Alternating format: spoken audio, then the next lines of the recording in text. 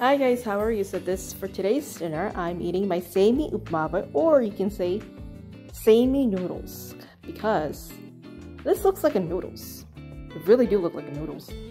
So there's carrots, chopped up carrots, there's chopped up beans, corns. You have this, cashew here, see?